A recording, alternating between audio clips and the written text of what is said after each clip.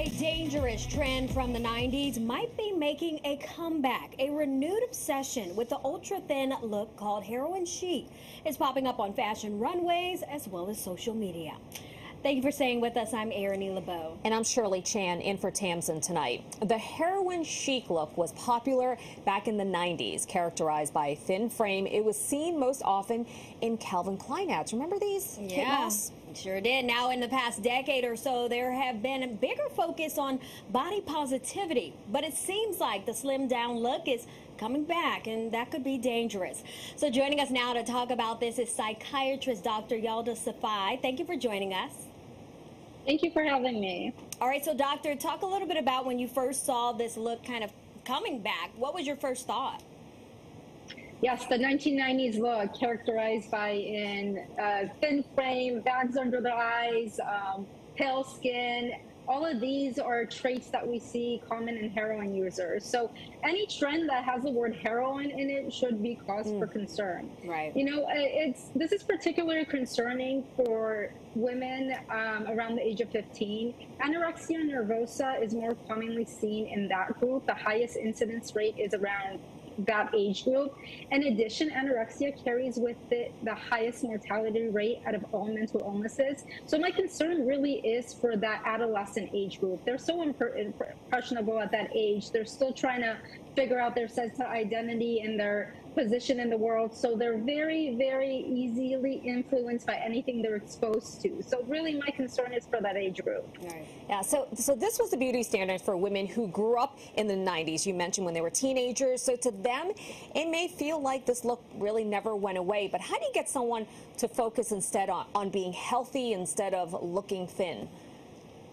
Okay, I think it's important to note here that the media serves as a manual on how to look beautiful. And the media or the fashion industry wouldn't be able to capitalize on this if we didn't, as a society, battle with image issues. So I think this is a bigger issue and it needs to be tackled from a very young age. It's very important for parents never to put much emphasis on their kids' look and appearance and weight. As long as the kid is healthy, no matter if they're thin or a little bit on the heavier side, what we need to emphasize from when they're young is that it's important to be healthy, not thin, not particularly thin.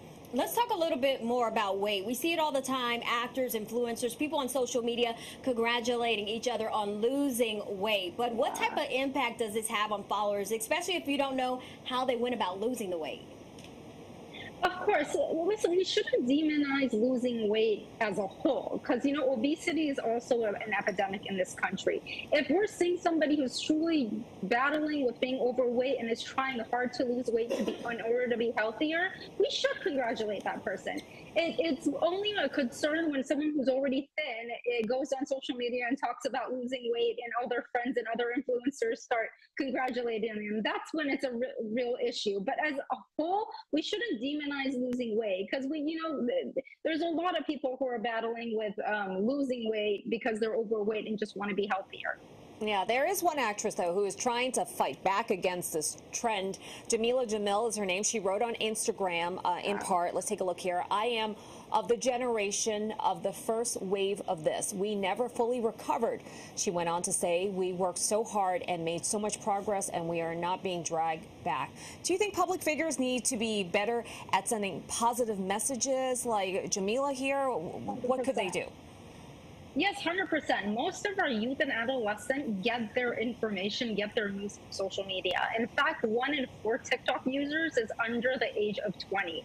So it's very important for these people with influence who have a large following to speak out against these trends, to speak out and say, hey, this is unhealthy, in order for our the younger individuals to hear. So the people in power with a lot of influence, it's really important at this time for them to speak up. This is not the time to remain silent. So, doctor, you mentioned a lot of younger people are on social media, 1 in 4 under the age of 20. But do you think an emphasis on being thin will really resonate with the culture now that is more impressionable because of social media and influencers, but those that are more focused on body enhancement rather than being ultra thin?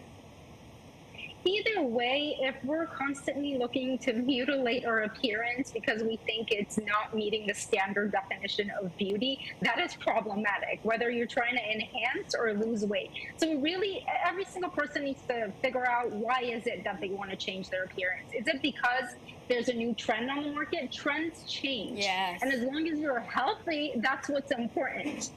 Yeah, that's such an important message here. As long as you're healthy, that is what's most important. Thank you so much, Dr. Safai, for joining us today. Thank you. Thank you. All right, for more information on this topic or to connect with Dr. Safai, you can go to her website, YaldaSafaiMD.com, or follow her on Instagram at YaldaSafaiMD.